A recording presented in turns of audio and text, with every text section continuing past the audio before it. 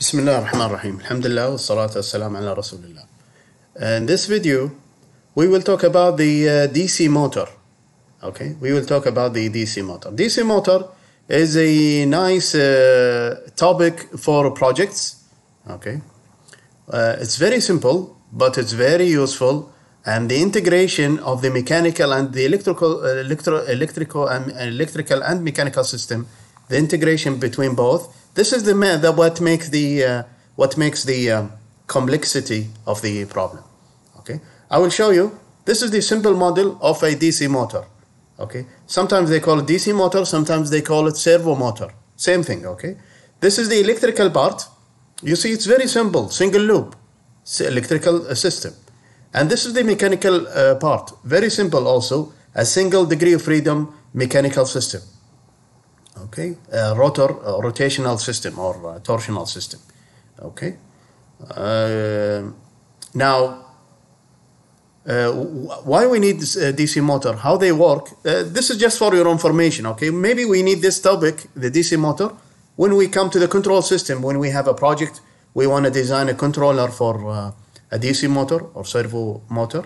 Okay, on that case you will need it. Okay, because nothing much really important regarding the analysis. You see, the equations are very simple, and it does not change in any DC motor. What's changing is your design for the controller. All right. Now I will show you a quick demo of DC motor in real life. All right, from YouTube. You see, this is a robot. Okay, this is a robot. You see the robot? We need DC motor here. What will drive the robot? DC motor. Okay, this is an example of DC motor. Okay, all right. So let me show you what's inside here. You see the inside? He will show you now what's the inside of this robot. This is the DC motor. You see that? It's a DC motor. This is the shaft. Okay, this is the shaft, the mechanical part. And inside you will see the electrical part. Okay, all right. So if you open the inside, let me show you what's in the inside. There is another video showing what's inside the motor. This is the inside the motor. You see, this is the shaft. There are we call this the armature.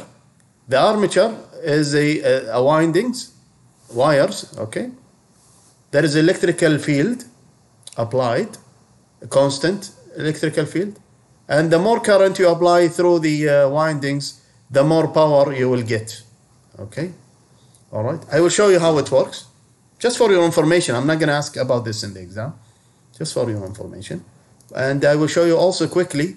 This is the controller. You see, this is the controller that you will design if you are a control engineer.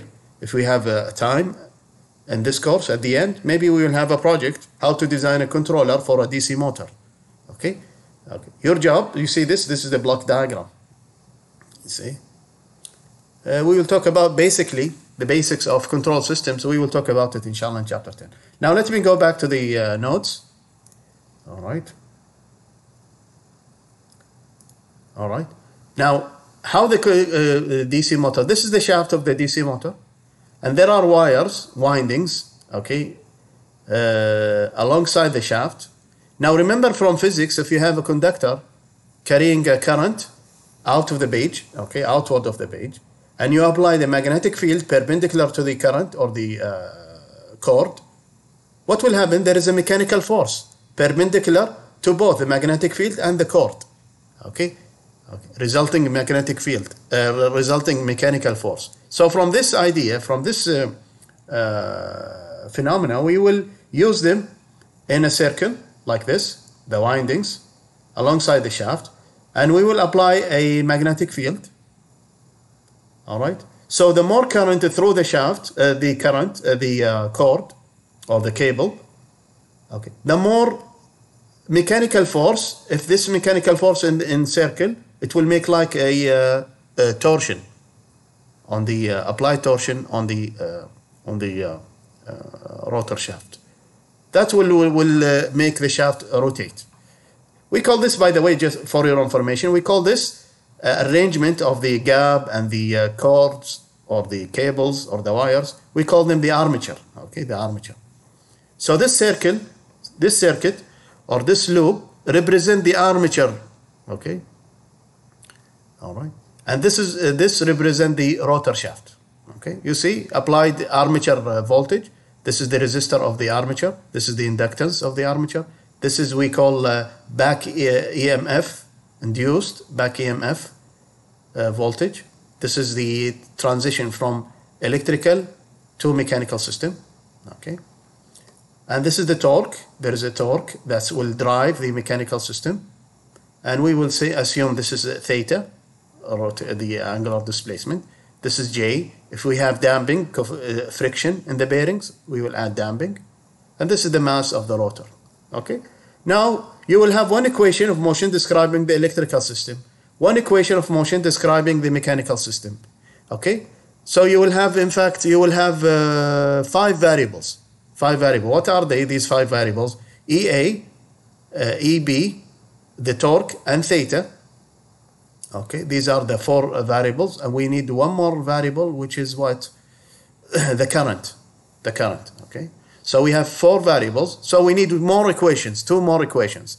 Torque, this is the equation relating the mechanical to the electrical part. And this one relating the electrical to the mechanical. This is the torque. This is the current of the armature. This is a constant depending on the values of the resistance, capacitance, whatever. You don't worry about it. For a given DC motor, you can find this constant. Also KB, it's a constant. You can find it, okay? So how are you going to solve this? You have 4 equations.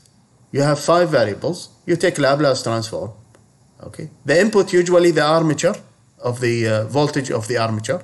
And the output, either theta, if you want to position your motor, if it's like a positioning the robot, for example, a motor for the robot, or the speed, if you want to have the output is the speed.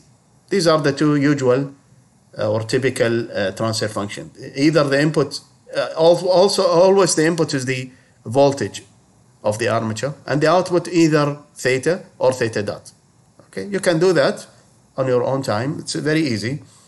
Okay, but just for your information, if you want to go from theta to theta dot in the transfer function, you don't have to rederive the equations of motion, redo the problem again. All you have to do, just multiply. Instead of theta dot, it's going to be S theta. Okay, so it will be a first order system. This one will be second order system. These are the constant from here. Okay, it depends on other constants as well. Okay, and that's all for a DC motor. Okay, maybe you will need it if you want to design a controller for a DC motor. Okay, you can solve. This is how we solve it. The solution will be the transfer function multiplied by what kind of input you have. Usually the input for a DC motor, if you want to position the robot, usually the input is step function. So the Laplace transform is E over S. Okay. And the solution, this is going to be your solution. Okay. The DC motor, there is not much to change with the DC motor. Okay.